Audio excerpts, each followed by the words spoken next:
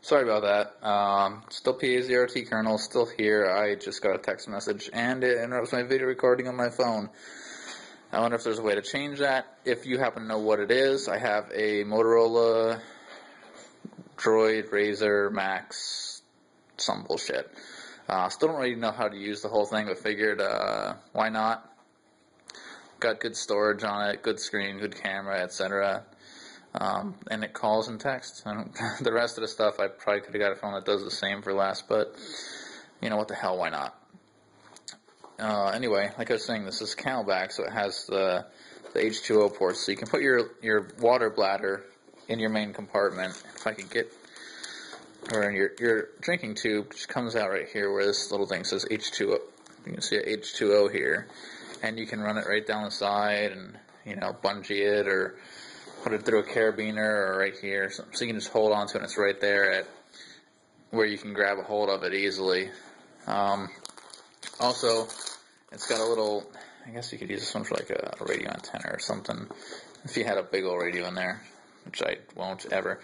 But one thing I like about it, if it's as sturdy as my Motherlode, you've got drag handles on the top, or carry handles, whatever you want to call them, and both sides.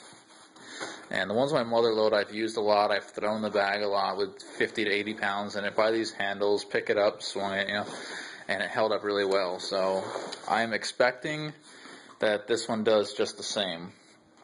For your carrying pleasure, it's very padded, lower back support here, and pads here and here and here and here for your shoulders and such. Straps are pretty heavy duty, buckles are fairly heavy duty. This one was replaced, I guess the guy broke it or something, or lost it, or I don't know, the guy bought it from. Anyway, it's a really good pack.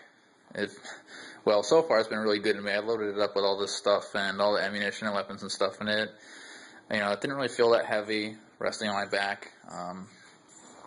Also, maybe one day I'll do you a class on how to pack a bag like this, because I just threw it all in here and it definitely is not packed right. I felt the difference on my back by carrying this bag than I did with other bags that I have, probably because it's mostly empty and there's a lot of space in there, so everything's settled in the bottom.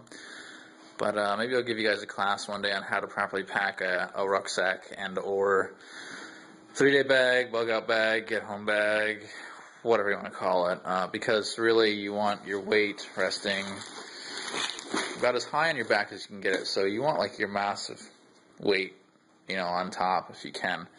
You know, if at all possible, you want your weight higher on your back than lower on your back. It keeps from pulling on you and such. So one day. It took me a long time to get around to this one, so don't hold your breath on it.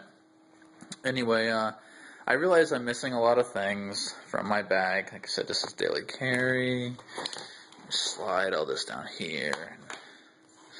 This is some of the stuff that's going in my bag. I realize that I'm missing things. My sleeping bag has not gone back into my bug out bag recently.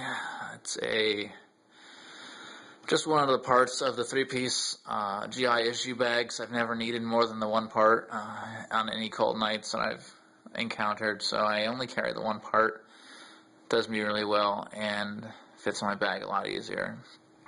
But my sleeping bag's not in there. I do have a little tent that I keep in there, and in my first aid pouch I know that I do have a couple emergency blankets and emergency sleeping bags.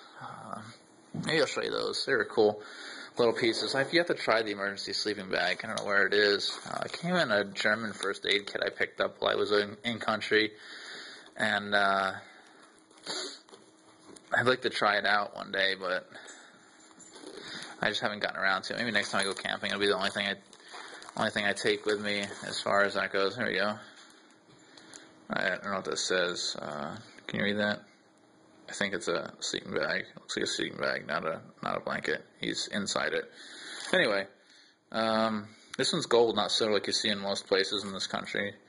And I have another one in there somewhere, but maybe next time I go camping, I won't take my sleeping bag. I'll just take one of those and see how it really works, or really doesn't work when I freeze and have to like fucking create a gigantic bonfire in that little thing just to keep warm. Anyway, that's the end of it. Questions, comments, gripes, complaints, concerns, rants, etc. are all welcome. Post them in the comments down there, down there in the bottom. And let me know what you want to see. I have a few firearms that you're willing to do a range review on, and a bunch of other gear floating around upstairs in my closet. Like I said in a past video, I recently moved in May. I guess not really recently anymore, but I still haven't unpacked all of my camping and or outdoorsy type stuff yet. So my little puppy that won't leave my damn foot alone.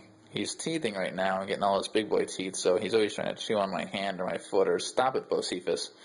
Anyway, he's been a pain in my ass the whole video, so this is it, and this is my new dining room with my hardwood floors and all the dog's toys and the dog's blanket in the corner and all this shit. My new hardwood table. It's really nice underneath these covers. Stop biting my foot. Alright, this is Bocephus. It's a little baby. And he's signing off. So, like I said, leave stuff below. Let me know what you want to see and or hear, do, whatever. And I'll try to accommodate. Okay? Talk to you later, world.